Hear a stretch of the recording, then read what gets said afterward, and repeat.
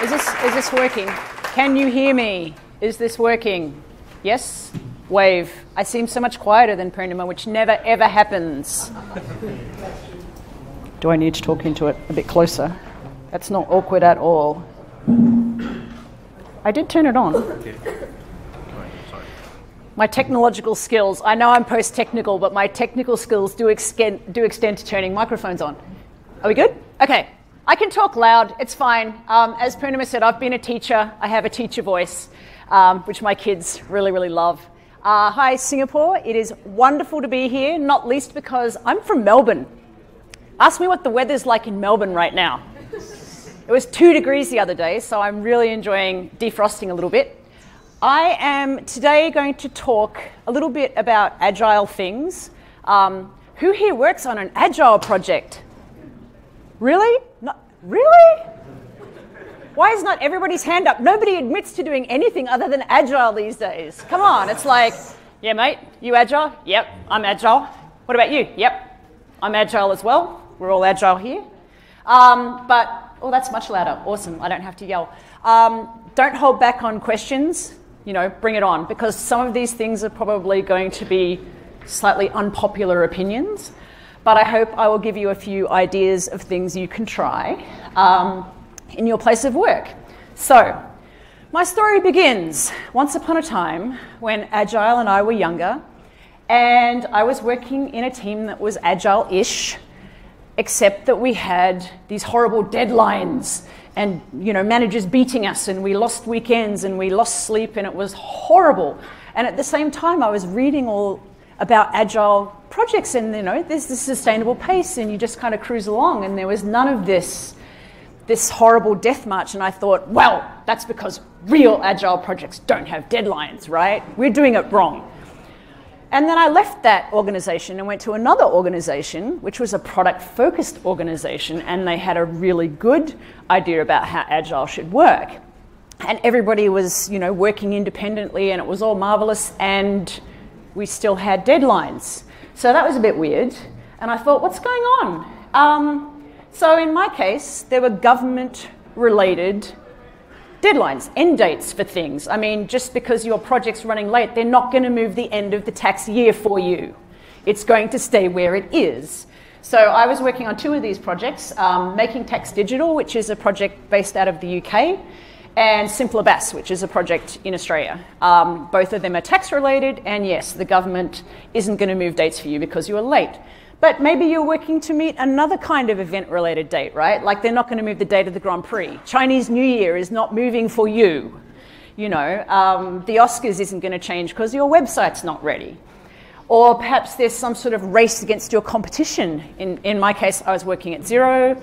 There's another company called MYOB, slightly similar things. If one hears that somebody's bringing out this new feature, it's like, quickly get it before they do.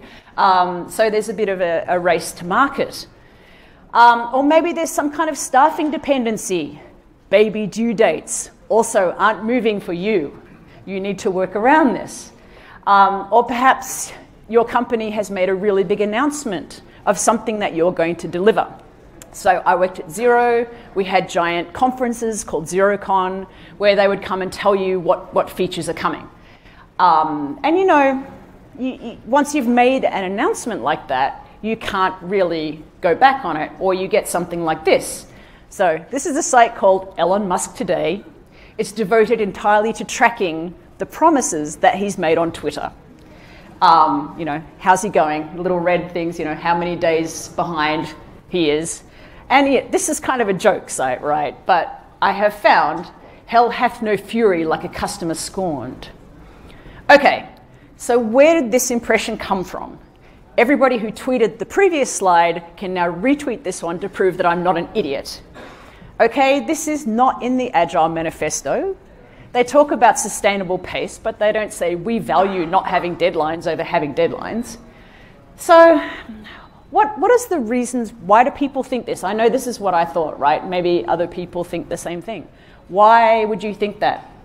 My first theory is there's a lot of companies that we get told, just sort of held up as this is a really good agile company. You may have heard of the Spotify model. Anybody heard of that? We have Spotify, Facebook, Netflix, Twitter, these kind of companies that we're told, these are the companies that do it right. But, do they do it right? They never tell you when they're going to give you a new thing. You just get this thing and suddenly nothing works anymore. And, if it's Google, yeah, sometimes you have an option to switch back. Like, here's your new calendar. It doesn't really work the way the other one did, but you can switch back. Well, it's just as well because you took away half my features. But, sometimes you just get something like this. Who's on Twitter? New Twitter, yeah? People hate it. They really, really hate it. It's made itself worse than it already was. Hate it, hate it, hate it. Let's do a survey. Anybody like new Twitter? Yeah, not really. There's a whole hashtag for people hating it. So in summary, yeah, dumpster fire, new Twitter sucks. And this is what happens when you just foist these changes on people. Can your company do that? No company I've ever worked in. I've worked in financial companies, banks. You can't just go, hey, here's your new internet banking, see ya. Sorry, you can't pay your rent. You can't do that. The second thing is a lot of people associate deadline with a guy like this.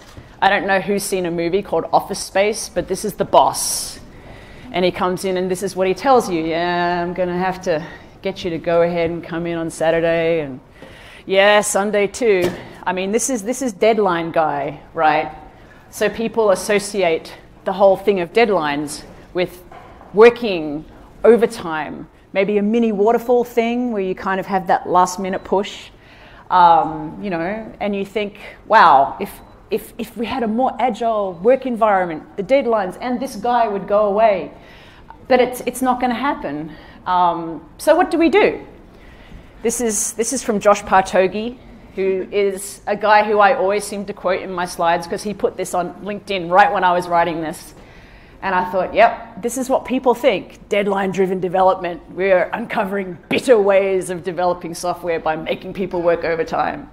So my question is, does it have to be like this? I mean, we've just seen why deadlines exist, and they're kind of inescapable in some contexts. But surely we can do something better than think we've got to work overtime. We still need to be able to cope with the idea that somebody's going to ask you, when will it be done? Is it done yet? How about now? When will it be done? Because these questions have to be answered. Okay, so obviously the answer is estimates, right? Ooh. If only we did this right, then we would know when we would finish. Easy. But to many managers, the idea that you have an estimate means that you have an actual, and then I can compare them and tell you how bad you are because your estimate was off. And, that's the end of the world. You should learn to estimate better. I actually heard one of my managers say this, and I think just a little bit died inside. Because do you really want to spend time getting better at estimating? You get better at what you practice. Of all the skills that you need, is this really a skill that you want to get better at? If you've ever heard of Tom and Mary Poppendick, they have a book called Lean Software Development. And this was their definition of waste in software development. It's anything that doesn't add value to a project, and that value is determined by the customer. Now, I don't know about you, but as a customer, if I get a product, I don't go, well, it's pretty good, but I think their estimating was not on, I don't see that. It's not really adding value to the project. So if we're looking at lean ways of working, if something is waste, we want to try and eliminate it. We don't want to add more of it and practice it. I'm not going to say no estimates, because if you write #NoEstimates on Twitter, trolls come. This is true. We were having a conversation about a night out for drinks in Melbourne amongst the Agile community. Said to somebody, what time are you going to be there? He said, I don't really know, haven't worked it out yet. #NoEstimates, ha ha ha. Boom, trolls. well, you know, you really should plan out your project. I'm going, we're talking about going for drinks. Why are you here? So I won't say that, but what I will say is that you should think about spending less time on your estimates, not more. Okay, I hear you thinking, that sounds good, but what should we do instead? I think what we want to get to, if my clicker would go, oh, there we go. We want to make our work simple, transparent, and predictable. And we want my slide to advance. There we go. Simple, transparent, and predictable as possible. I will pause because people are taking photos. Okay. So Neil Killick says that predictability is improved by behaving and delivering more predictably, not by getting better at making predictions. So if you're working in an agile way, you've probably heard this kind of thing before. We want to try and deliver something valuable, small and valuable, get it into the hands of customers, get some feedback, and iterate and repeat, and do that in a predictable way, which was the whole intention of something like Scrum with the 2 weeks things. It's trying to get something out every 2 weeks and to be predictable. So probably a lot of people have seen this drawing before. It's kind of a classic thing that gets dragged out from time to time. It's a drawing by Henrik Nyberg. And I want you to think about it in terms of what happens when you hit a deadline as you're going along, right? So if you're tasked with, say, building something that gets somebody faster than walking. Your customer wants to get from A to B, and they want it to be faster than walking. You might say, here's a skateboard, and you deliver it. That was easy to make. You give it to them and they go, yeah, you know what? That's pretty good. I like the wheels, but it's a little bit wobbly. And to be honest, it's not much better than walking. So you go, okay, cool. I'll put a handle on it so you don't feel a bit wobbly. Here's a scooter, and so forth and so on. Now, in your customer's mind, they might have really wanted a car. They really want a car. When they said they wanted to get somewhere faster, they were thinking a car. And if you go across the top and you hit straight to car, what's going to happen if you're just here at step 3 and the deadline's approached, right? I've hit the deadline on the top thing. I got nothing. You can do nothing with that. It's a 2 wheels and an axle or something. Whereas down the bottom, I didn't get them the real thing that they were hoping for, but I've got them something they can use. And it's still faster than walking. So I think if we're following the bottom sort of path, our deadline has impacted us less. Does that make sense? It sounds really good in theory. It's a bunch of pictures of you know, things with wheels. Okay, great. So how do we do this predictable delivery thing? My first recommendation is story mapping. Has anybody used story mapping, heard of it? Yep, not very many people. There's a book called User Story Mapping, which I think is a really, really bad title for this book because you go, yeah, story mapping, whatever. But it's actually a really great book for any role, anybody who has to work in development if you use stories or if you're doing agile things. Really, really good book, has a whole bunch of stuff in it. But basically, the idea of a story map is that without using technical terms or jargon, you are literally telling a story of what the user is going to do with your system. So across the top, you have tasks that are higher level tasks that you can break down. Underneath that are the tasks broken down into simple steps that are just one verb phrases. And then the order that things happen runs left to right, as you'd be reading in English. So the example that they use in the book, which most people can relate to, is I could do a story map of getting ready to go to work. This is a typical exercise if you ever go to a class where they talk about story mapping. They say, okay, plan out, I'm getting ready for work in the morning. And you might start out, you know, one big task might be getting cleaned up. Tasks that go into that category could be having a shower, doing my hair, shaving, putting the makeup on, cleaning glasses, whatever. And then you can kind of lay that out. Now, the other thing about this is you really do it in a group, right? Because everybody has different things. Even something as simple as getting ready for work in the morning, different people do things differently. So it's really a collection of ideas that you want. But when you're done and you've had a whole bunch of conversations, it's something that's really simple. It wasn't easy to do, but it's simple. And if you put it on a wall, like in this picture, anybody can walk past. What are you working on? This is the thing that we're working on. And it's really quite easy to explain how that's laid out.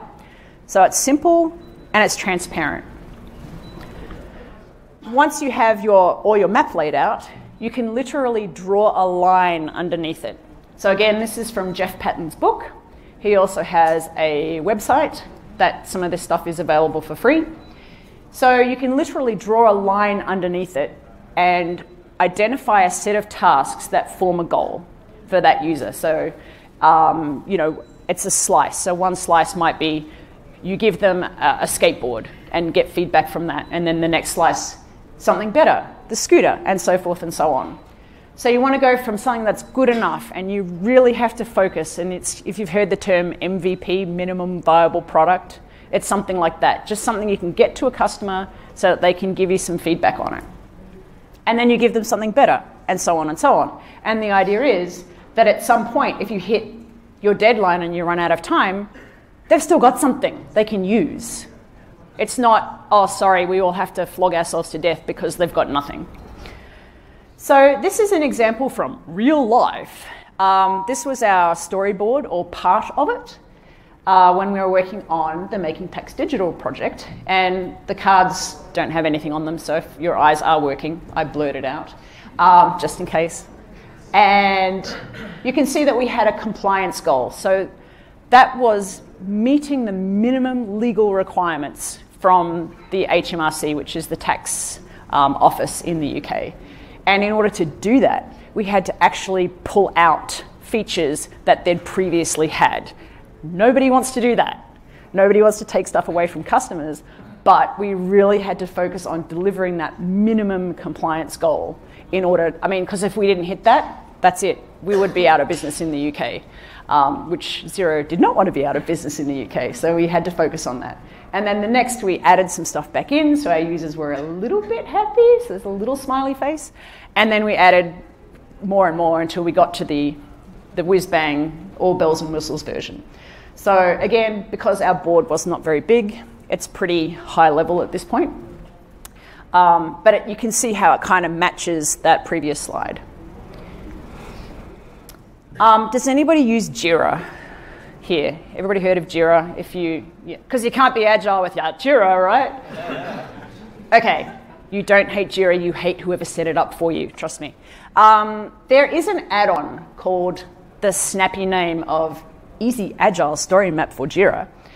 Yeah, marketing. Honestly, they haven't paid me, but if you are using story maps and you are using Jira, pay the extra money and get this thing. Because what it lets you do is, if you've sat down and you've got this beautiful big physical wall, and maybe you have some people that work remote or some people that work from home. I don't know if you've ever been in a meeting where people are talking to a physical wall and you're looking at the screen going, what does it say? I can't see that. Well, just bring it closer, blah, It's nice to have Jira sometimes, and this lets you mimic your physical wall, which is also great because now your slices can look like releases in Jira, or maybe like sprints, and everything kind of ties nicely in together.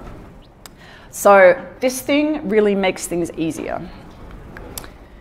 So the next thing, story points. Now we've got our map of user tasks and stories. I don't know about you, but I've sat in far too many meetings where there's two people arguing about whether a story is a 3 or a 5. And you're sitting there going, please kill me now. Or even better, people say, okay, so it's going to take me a week. So a week, that makes it a 3. Yeah, it's a 3 because it'll take me a week. And then you get to the other end and somebody's gone, that's a 9. So a 9 is, what is that? That's 2 weeks? Why are you spending time translating time into story points and then story points back to time?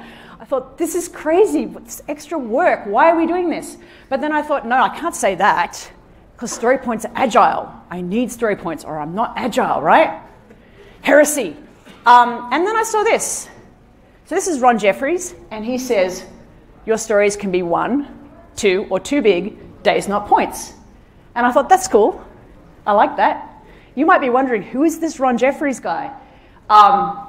It's his fault.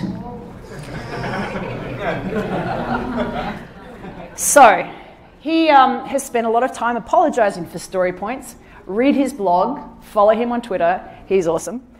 And now he says it's better to break the work down into stories that are as small and as uniform as possible. And maybe they're 1 day, 2 days. If they're not 1 day or 2 days, they're too big. Break it down some more. Or Neil Killick's rule of thumb is if you're using acceptance criteria, you use one story for every acceptance criterion.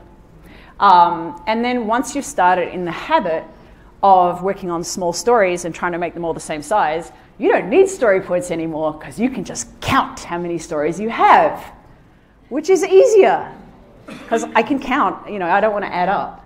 So you can actually even configure Jira to use story counts instead of story points. So that's removing another level of complexity, which I thought was awesome.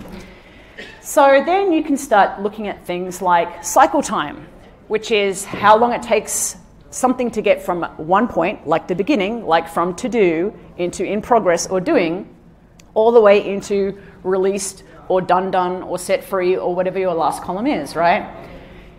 Your throughput is then the number of stories completed per iteration. So again, I can just count them. It's easy. And this is more into lean theory and a little bit less away from Agile, I guess, even though they should be the same. So teams with shorter cycle times are likely to have higher throughput, and according to the theory of constraints, this is the best way to optimize. And for those of you in Jira land, here is your control chart where you can check on your team's cycle time. Your goal is to try and get these green dots closer together and to make this shaded area thin, which tells you that your stories are all pretty close.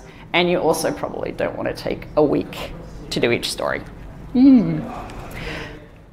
Okay, forecasting. Now that we've started to become predictable, we can safely assume that what we did yesterday is going to be like what we did today, is going to be like what we do tomorrow. So weather is a good example of this. If I'm in Singapore in summer, yesterday it was hot, chance of rain. Today is hot, chance of rain. Tomorrow, hot, chance of rain, right?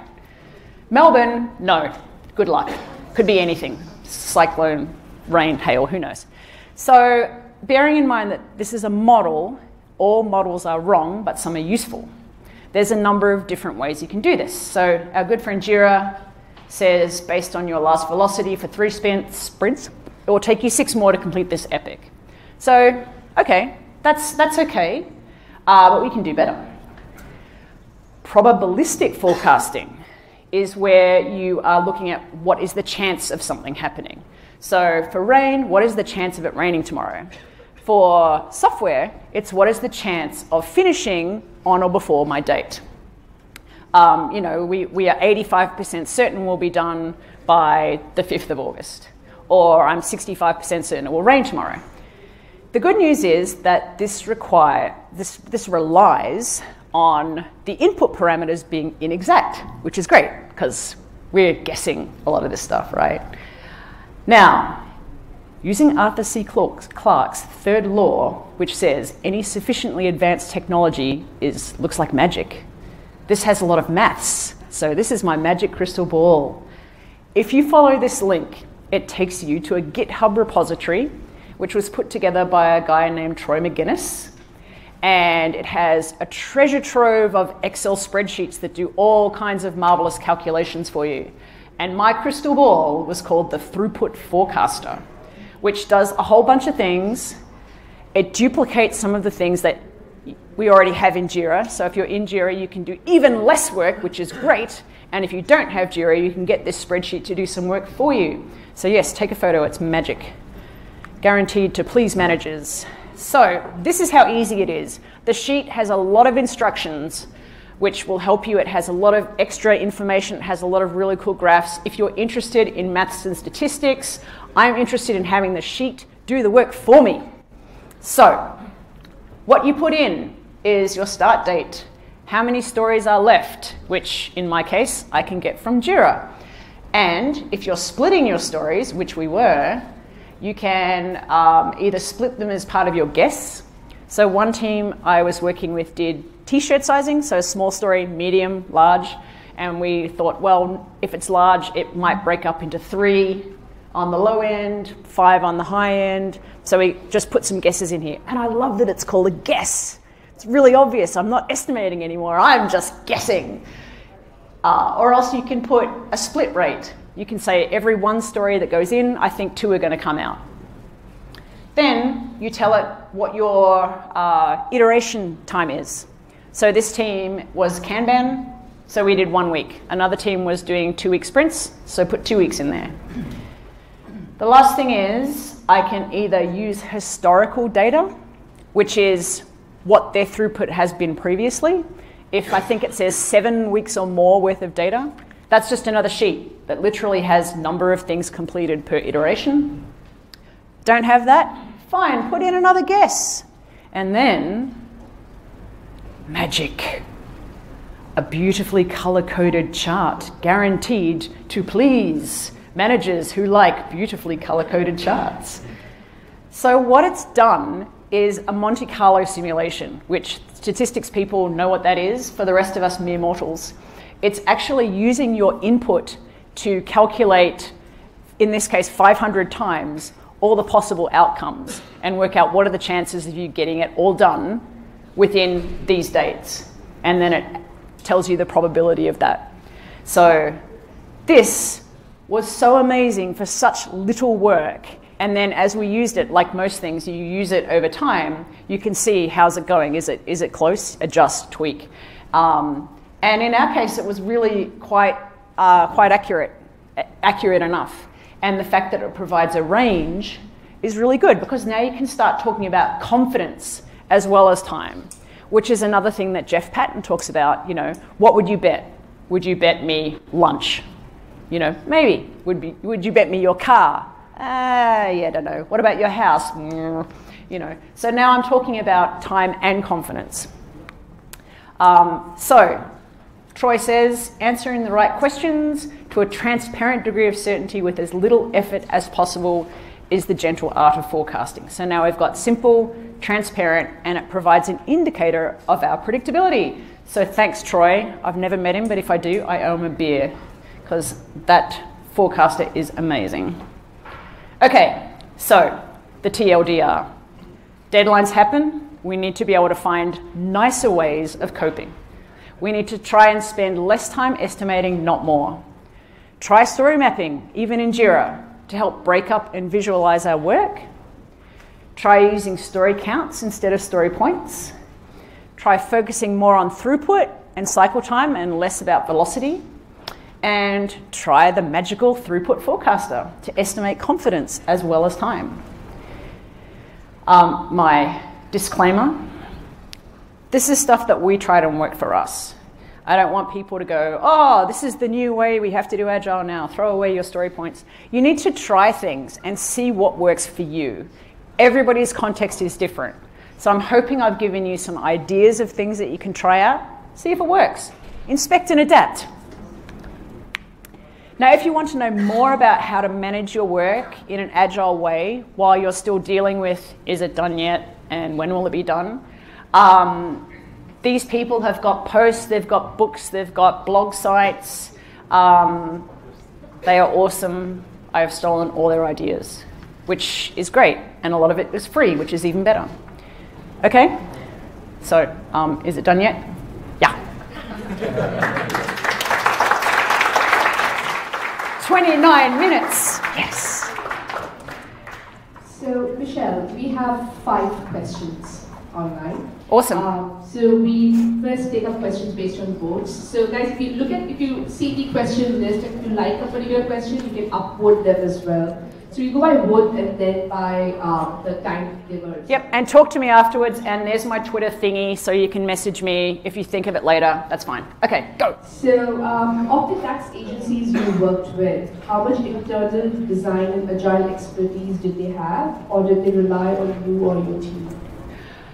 In our case, we weren't really working with the tax agencies. We had to develop a product.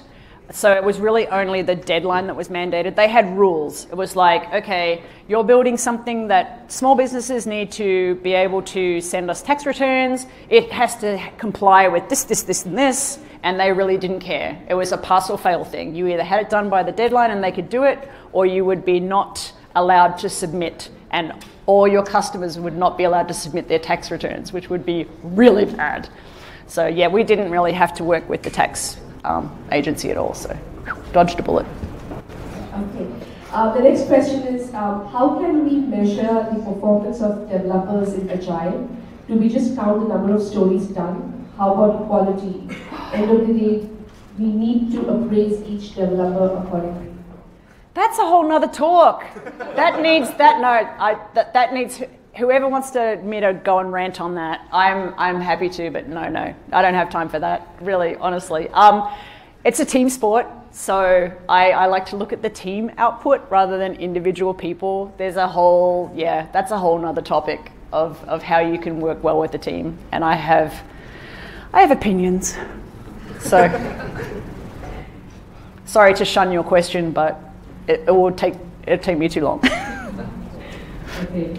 The next question is, who breaks down tasks into smaller story points? Is it product or engineering? Oh, the classic consulting answer of, it depends.